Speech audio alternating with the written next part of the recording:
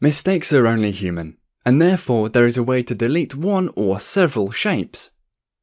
If several different shapes have been implemented into the scene and you only want to delete one, you need to let the software know which shape to delete.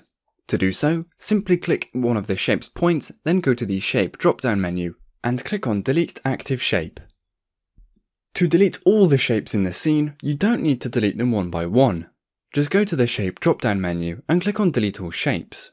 All the shapes in the scene will be deleted.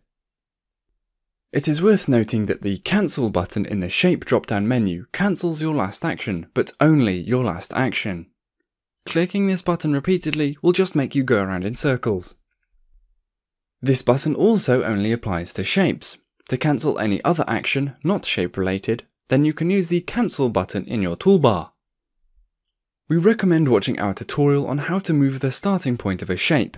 It will show you that you can alter or delete a part of a shape.